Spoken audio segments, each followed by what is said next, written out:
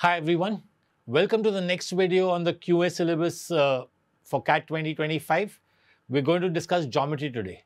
Now, geometry, as I've always noticed, is the area which you either love or hate. There are very few people who are in between that, okay, I can manage geometry. There are some students who are very good at geometry, and then there are a lot of students who hate it completely. Let's dive deep into it and let's understand why that happens. What are the areas you need to revise for geometry? What do you need to do? And so on. So in terms of weightage, is the third most important area, first being arithmetic, then being algebra, and then geometry. Weightage approximately in the last 5 years has been approximately 15%.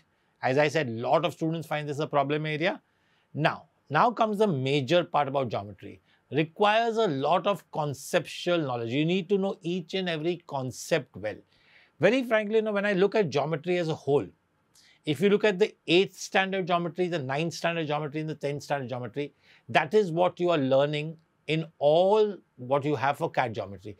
Every single thing which was taught to you in 8th, 9th and 10th, maybe very little what was taught to you in the 11th.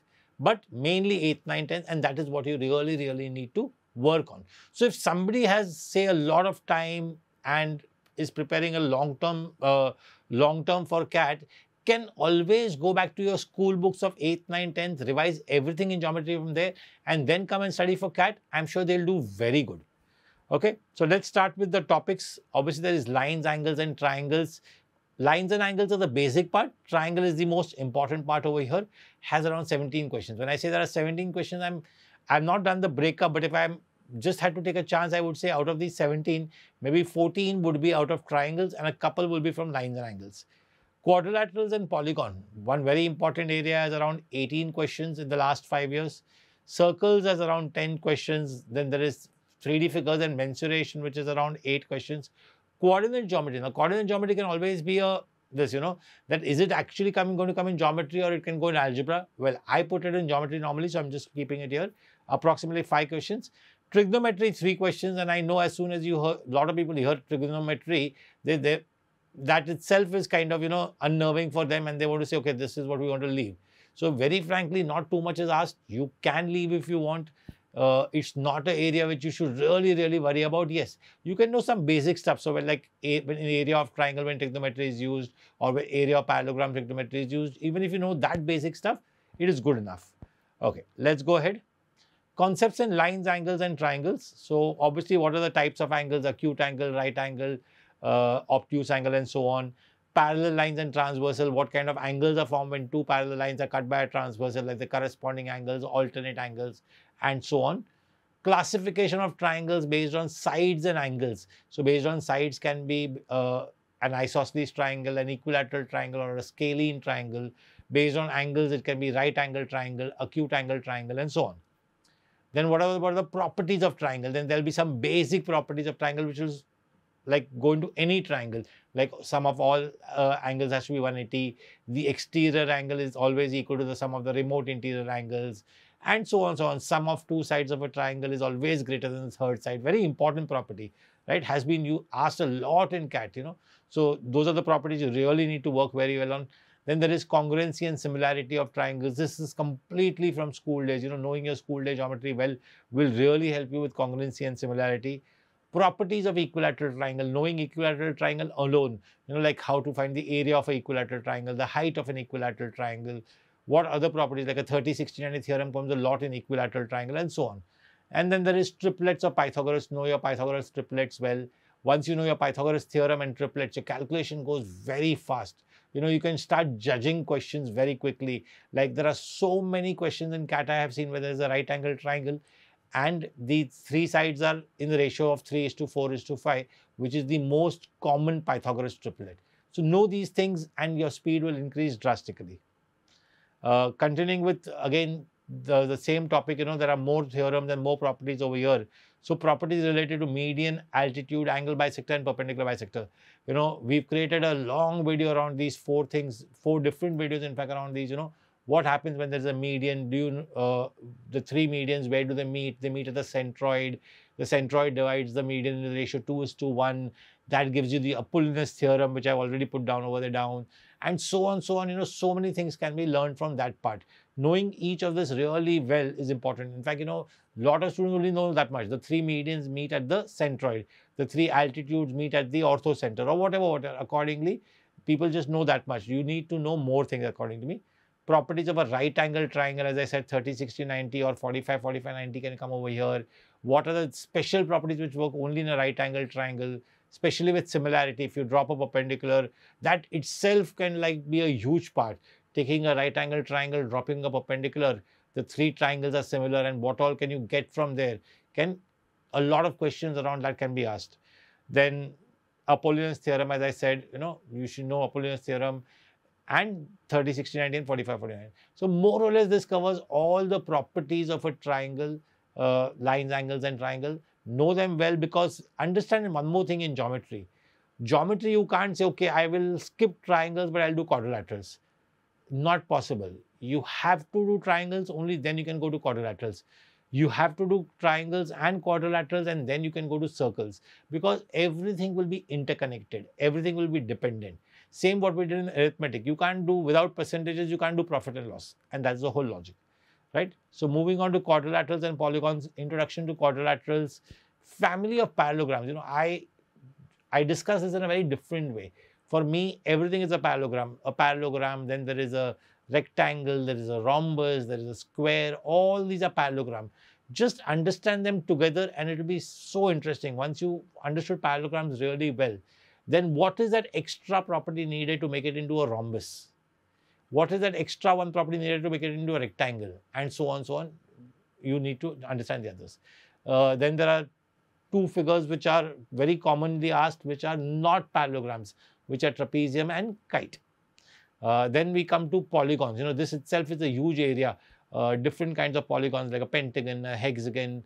What are the properties around them? So basically, what properties do we need for knowing about a pentagon, hexagon? So the most common one is knowing how to find. Generally, it's a regular pentagon, a regular hexagon, a regular octagon, which questions are around, which are asked. So finding all the interior angles, find the exterior angles. If number of sides are given, angles. If angles are given, number of sides, and so on. These properties are very important. And then there is hexagon, which I always give special importance to. That because more questions around it are asked, especially with circles and all. When you do hexagon, a lot of questions can be asked. So you should know that part also really well.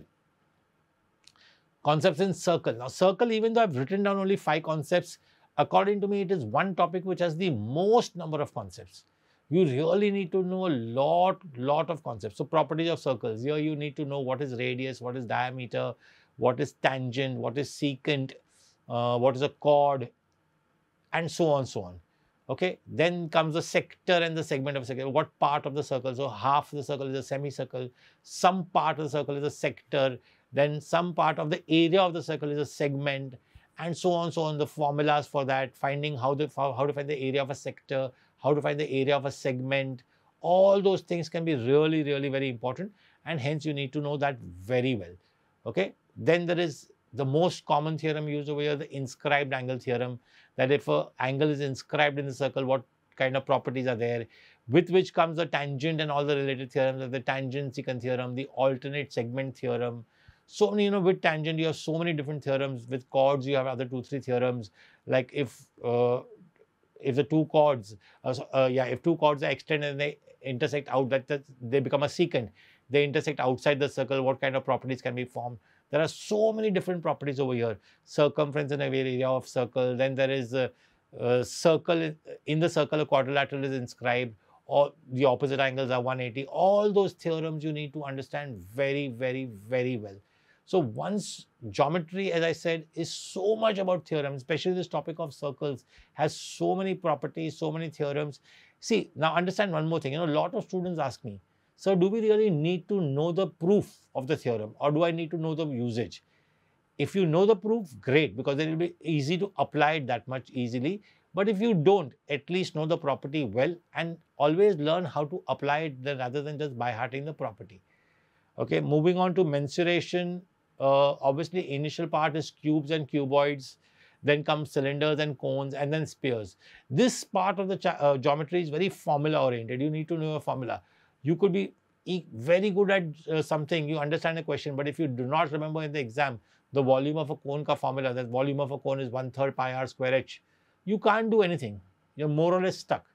And hence, knowing your formulas over here become very, very important. Yes, understanding is important. So especially like how to use this and the area of a trapezium to find the volume of a swimming pool. A question which was asked in CAT, like there's a swimming pool which has a different depth at one side and a different depth at another side. So there you are combining a trapezium with a three-dimensional figure and understanding that volume is area of base into height and so on, so on. That's very interesting part, and that is how you learn. But initial know your formula as well, which will be very, very important. Concepts in trigonometry, you need to understand introduction of trigonometry. You need to know what sine, cos, tan is. Trigonometry happens mostly in a right angle triangle. List of formulas, at least the basic one, that tan is sine upon cos, or what is sine in a triangle, opposite upon hypotenuse, and so on, so on. List of formulas and all the values, all the basic values for sine of 30, 45, 60 and 90, and so on for cos, tan, cosec, sec and cot. Know all these formulas really well, they will help you. Then is the important part. Now, within trigonometry, if you want to do just one part, I would recommend you to do heights and distances, and which you should do, because heights and distances actually, if you understand the topic, you can do it without trigonometry. If you've seen any of my videos within heights and distances, I hardly use trigonometry. I make more usage of 30, 60, 90 theorem and 45, 45, 90 theorem, with which I would say 95% of the questions can be solved. And that is why heights and distance for me is a very, very important area. I always tell students to concentrate on that really well. Then there is sine rule and cosine rule, which is a slightly higher order trigonometry. Again, if you're not very comfortable with all this, you can omit it. So geometry, as an area, where do I expect you to revise? Normally, I tell people you should do arithmetic first. Second area can be algebra or geometry, depending on your comfort. If you have more comfort with algebra, start with algebra. If you have more comfort with geometry, start with geometry.